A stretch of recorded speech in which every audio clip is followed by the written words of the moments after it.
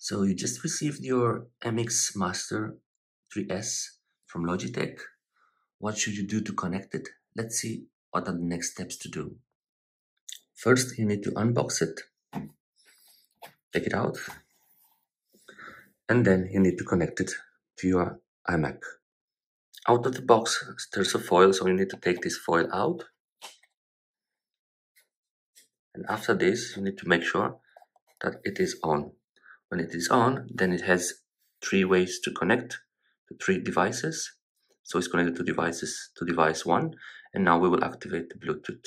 And then we have to go to the Bluetooth, and then you see all the Bluetooth devices. You go to Bluetooth settings, and here on the nearby devices you should be able to see the new mouse from Logitech.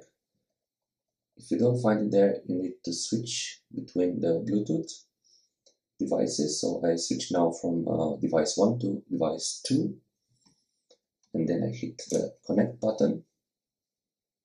So it is already connected. So this is the one that I'm using on the right side now. It's the Anker Ergonomics, and now I'm using the Logitech. So it's working like this out of the box. So it's kind of straightforward connection.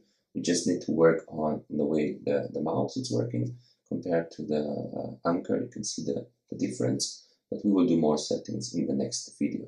Thank you very much.